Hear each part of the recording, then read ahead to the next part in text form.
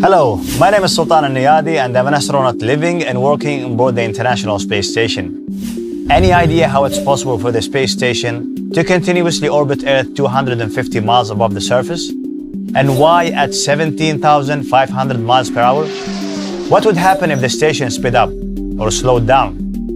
We are going to explore those questions and more by investigating the connection between the angular momentum and the orbits in our microgravity environment. But first, you need to know a couple of other terms.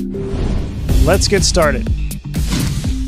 Before we dive into centripetal force, it's important to look at Newton's first law of motion, which states that an object will continue moving with a constant velocity along a straight path unless acted upon by a net external force.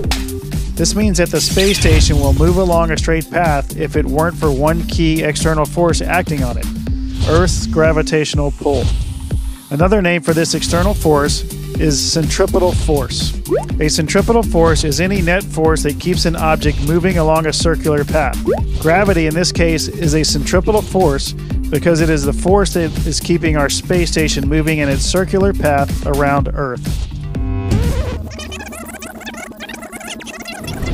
Okay, now you know that gravity constantly pulls the moving object with linear momentum inward just enough to cause it to travel in a curved path, making its momentum angular.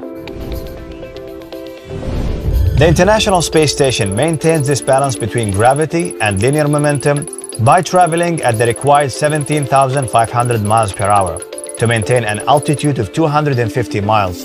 This is considered low Earth orbit. It is high enough to encounter very little interference from the atmosphere, but low enough to be relatively easy to travel to. Let me show you some examples of angular momentum being conserved in the microgravity environment aboard the station. I will apply a force to set this yo-yo in motion. The force of tension is transferred through the string, which is a centripetal force keeping this yo-yo revolving around my hand. But what happens when I let go of the string? Once the tension from the string is removed, the object continues to follow Newton's first law of motion. It keeps moving at a constant velocity along a straight path relative to the space station. Now, what happens to the motion of the yo-yo if we increase the centripetal force by increasing the tension in the string? As I'm holding the string between two fingers on one hand to keep the axis of the rotation stable, I'm going to pull the string with my other hand, increasing the tension and centripetal force and decreasing the radius of the yo-yo's orbit. As the radius of the yo-yo's orbit decreases, its velocity increased. Angular momentum is a product of an object's velocity, mass, and the radius of its orbit from an object's center. If you only have centripetal force, angular momentum must also be conserved. So if the radius of its orbit decreases, its velocity must increase in order to maintain its angular momentum. Let's try this again, but this time I'll decrease the tension on the string, lowering the centripetal force and increasing the radius of the yo-yo's orbit.